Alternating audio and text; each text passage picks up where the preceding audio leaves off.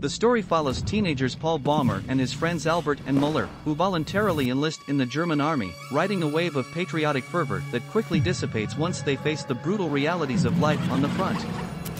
Paul's preconceptions about the enemy and the rights and wrongs of the conflict soon crumble.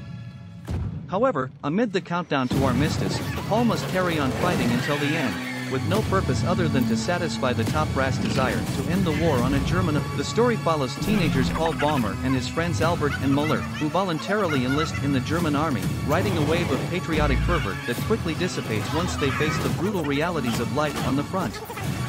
Paul's preconceptions about the enemy and the rights and wrongs of the conflict soon crumble. However, amid the countdown to armistice, Paul must carry on fighting until the end, with no purpose other than to satisfy